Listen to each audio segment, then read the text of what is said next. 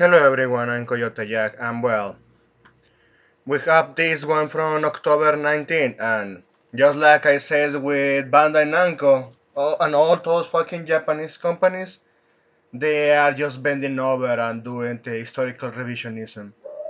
They they want to give you slop from the works they did in the past. So this is an example.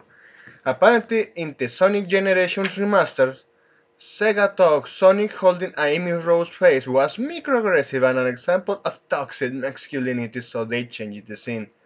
They also censored Rogue the Bat. Dude, I'm not worried. I'm not. But I know full well that that character hold out the franchise for quite some time.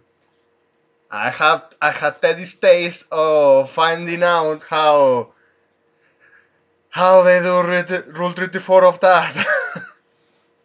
But still, if, well, if they're making Rule 34 of that, at least it means that they is appealing in some capacity.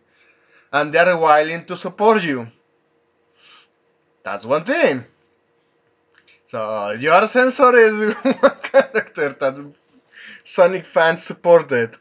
And just to continue on with what Manga Lawyer posted here. Nothing to see here, folks. Just your typical historical revisionism. By the way, they did the listed the original on Steam as it never happened. Exactly. They say, yeah, we are not going to sell this anymore. We are just pushing this one, and well, we censored it, stoned down, slap from our previous wars. Give us $60. Give us $70. Bigot. And it always goes like that. Those companies, they once they used to have to actually be appealing, it's not there anymore.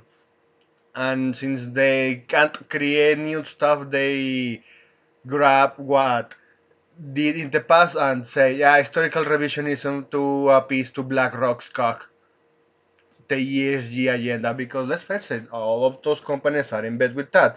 They decided it was more important to let themselves bought in by BlackRock in investment.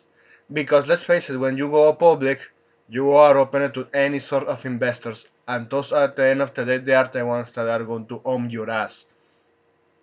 And let's not lie ourselves. This could have been easily avoided if they just stopped chasing investors' money and focused more on customers. Even if they had to put in a freeze the IPs that once they were willing to actually finance to lay low, but no, they're not doing that. Instead, they are just, yeah, what we created before, yeah, we are just going to do this stupid shit. Just like this screenshot. And just to end this video, since I'm not going to bother you much, this one is the perfect example of what I said with my rant of Bandai Namco and how Japan is just destroying themselves just like the US destroyed their industry. You can't trust Bandai Namco. You can't. Koei Tecmo, Sega, Capcom, etc. None of the publicly traded Japanese companies. Exactly, just like the example I was saying. The only way to change this is by curbing your gaming addiction.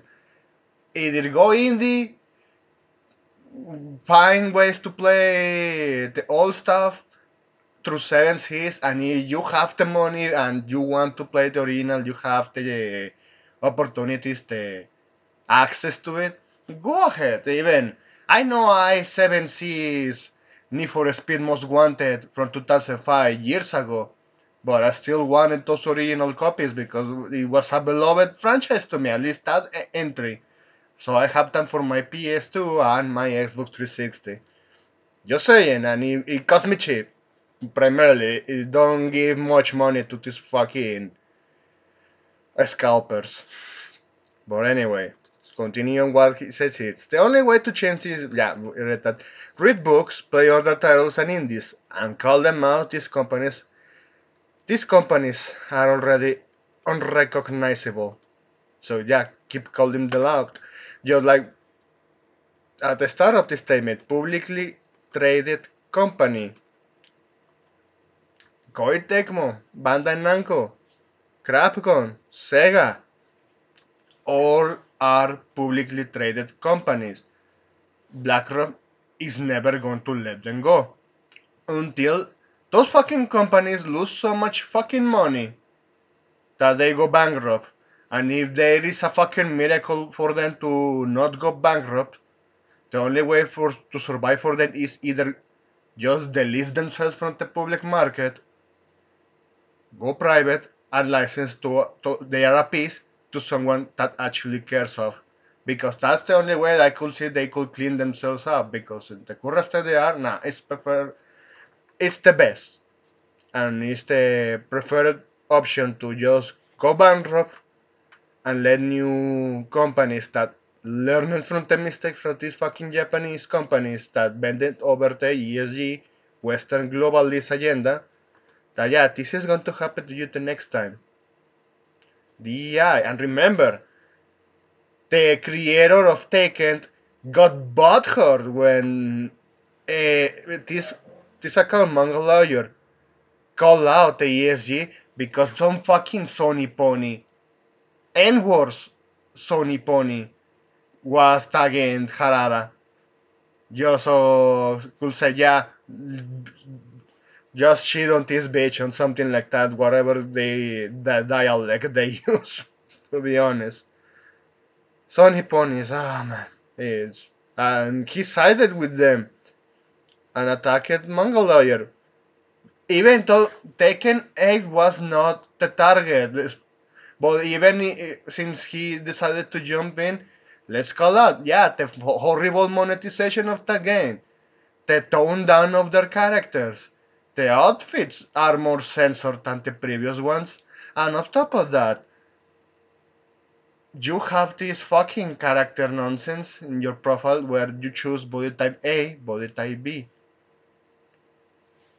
Simple as that. So let's not let's not forget those companies are not salvageable at this point. Well, anyway, that's all I wanted to share here with you for now. Thanks for watching, and I hope you have a pretty good day. Please take care.